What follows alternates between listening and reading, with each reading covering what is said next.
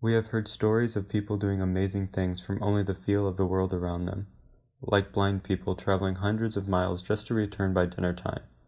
But are we raising our children with a different form of blindness, one not physical, but mental? The world many young people in the United States are subject to today is one much different than just a few years ago. Our thirst to become more comfortable and fix the problems around us with new technologies and rules has created a new sort of problem. We are in the midst of creating a society that knows and cares more about practical application than it does intrinsic human knowledge. Logic over intuition and work over play.